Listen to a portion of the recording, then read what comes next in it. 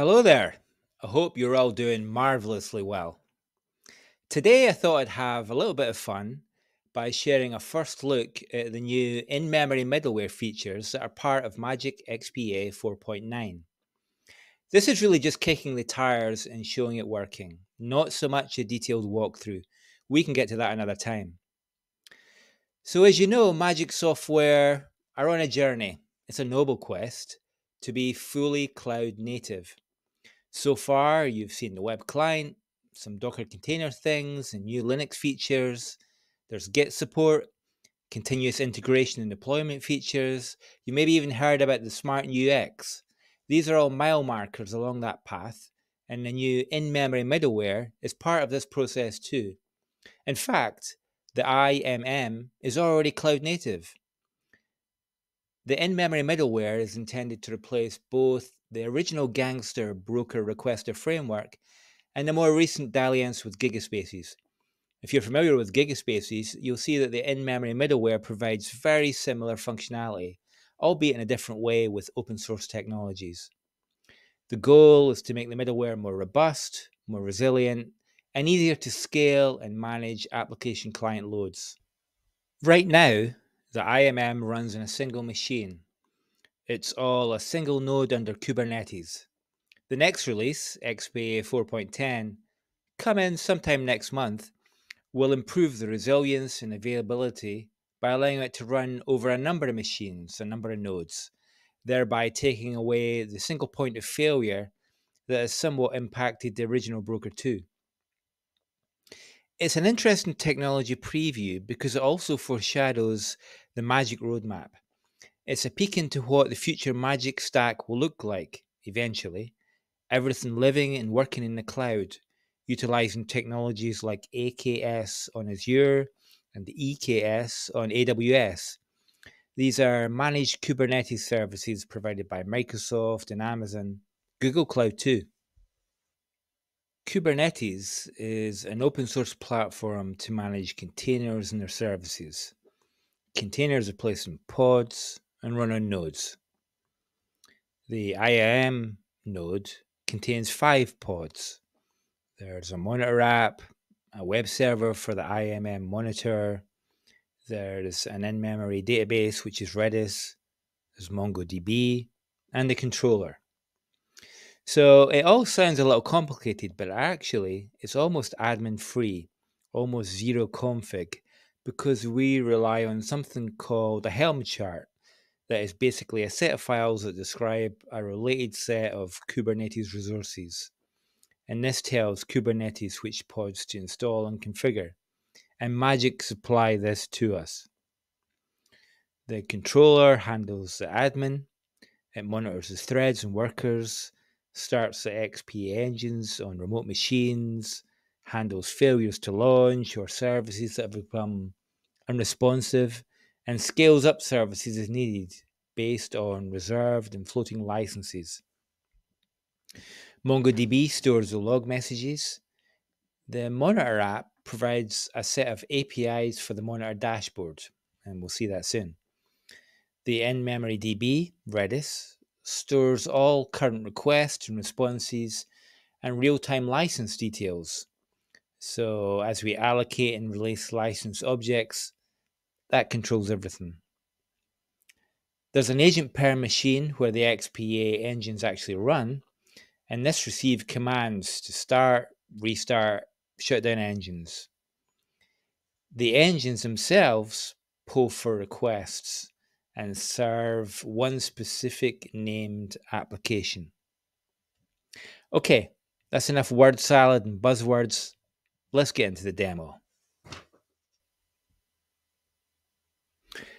Okay, so this pretty picture that you've been looking at is actually in the Magic Help. You'll find it Home, Reference Guide, Distributed Application Architecture, Middleware Gateways, In Memory Middleware. If you scroll down beneath it, you'll see here there's a setup link. So these are the instructions that we're going to follow to actually make this work. So the first prerequisite is Docker Desktop. You're going to have to download and install that. There is a guide, but it's pretty straightforward. Next up, you're going to have to enable Kubernetes. It's pretty simple. First of all, you need to make sure you're using Linux containers, which you can get from the system tray icon. This will let you switch between Windows and Linux. You want to make sure that you're in Linux mode. In Docker itself, in settings, there's a Kubernetes page. You want to make sure that enable Kubernetes is checked. Okay, having set up Docker desktop and enabled Kubernetes, the next thing you're actually going to have to do is to install the Magic server product from the install. Now, you want to do this on the same machine that you've already got your studio set up. And Magic will complain. So the next time you run an install, it'll say, hey, you're already installed. I can update, but you got no chance doing anything new. So a very smart man taught me a trick to allow you to install as if it's a fresh machine. And what you're going to do is you are going to access your Roman profile. So let me have a look.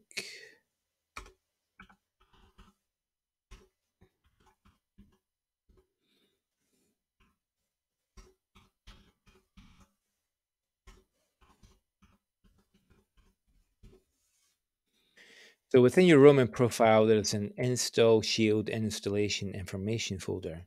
And here you will find a GUID for everything that you've got installed. One of these will be Magic. Find the one that's Magic and either delete it or rename it, as I did here. And you can install the XPA server product as if it's a fresh machine. So once you install the XPA server product, you are going to end up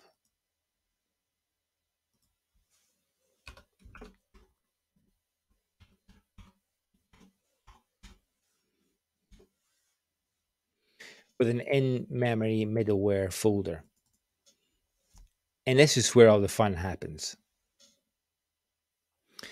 Okay, so if we look at the next setup step, that is to download Helm. And there are a couple of ways to configure it. I found most success by just copying helm.exe into the deployment folder. Okay, so the next step is that we're actually going to deploy this thing. So we can see here that Magic supplies us with a whole bunch of batch shell scripts to launch all the pods beneath Kubernetes. And what we're going to do is execute this deploy-imm.bat. Let's get to it.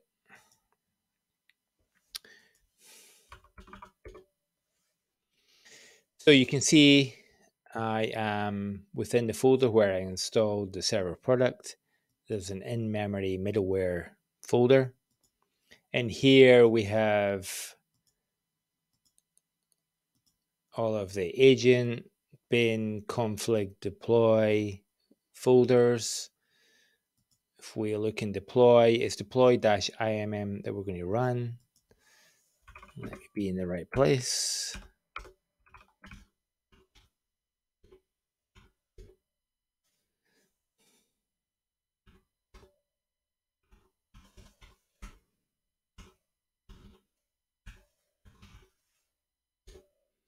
Boom.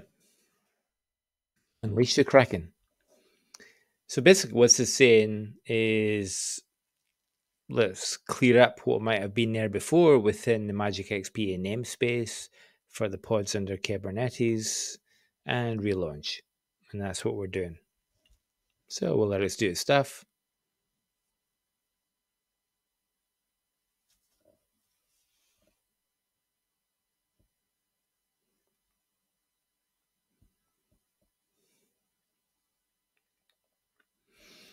And we're done.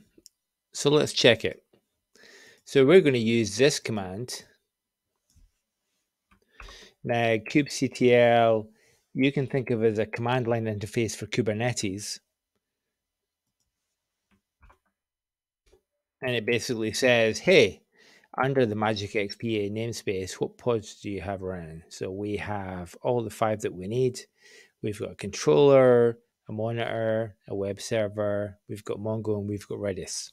Hey, that looks good to me. So the next thing we're going to do is actually start up the agent. So the agent, we can start by starting a command prompt. It's got to be in administrator mode. We will find ourselves in the correct directory.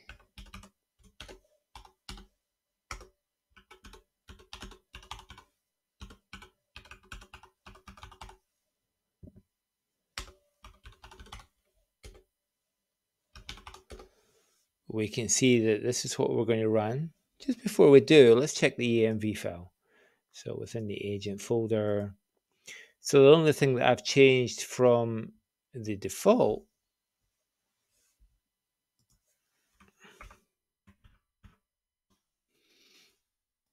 is that the log level is debug, and that gives us slightly more information when it's running, just so that we can feel good about it running. So here we are. Let's start it up.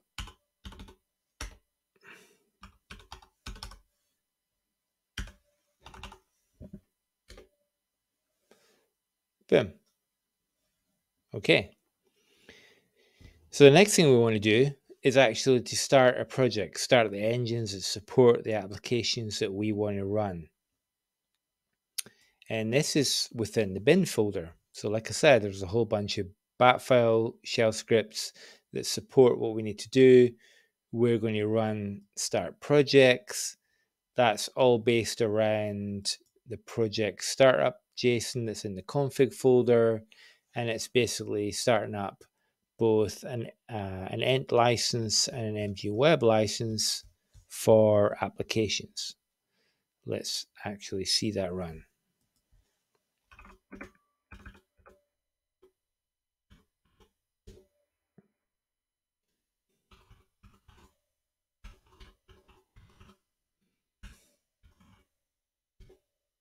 Oops, it's PowerShell. To do things just slightly differently.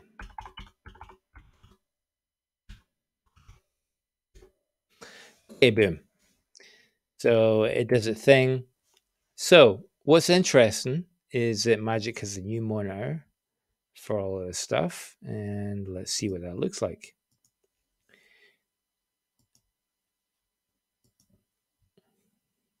So we have a dashboard here for the In Memory Middleware monitor. It's running on port 5118 by default. We can see that we're supporting an application called IMM Test, and this is just something that Magic supplies out of the box. We're just going to see it run. We have 2 workers going on. So far, no context, no requests. We can look at the licenses that have been loaded. We have an Ent1 license and an MG Web license, and we also have logs.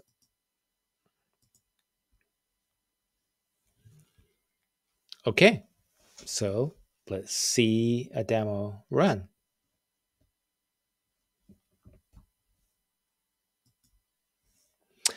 So the demo application, HTML marriage application, is in the ECF IMM test. We're accessing a program HTML. Let's access it. Okay, nothing fancy. It's like a hello world. It's just saying, hey, I'm here. I handled your request. Here's my context. You can reload me. If we look at the monitor, you can see, hey, contexts have been created. Request logs have been created. We did it. We got a very basic HTML merge application using the In Memory Middleware gateway. We're good.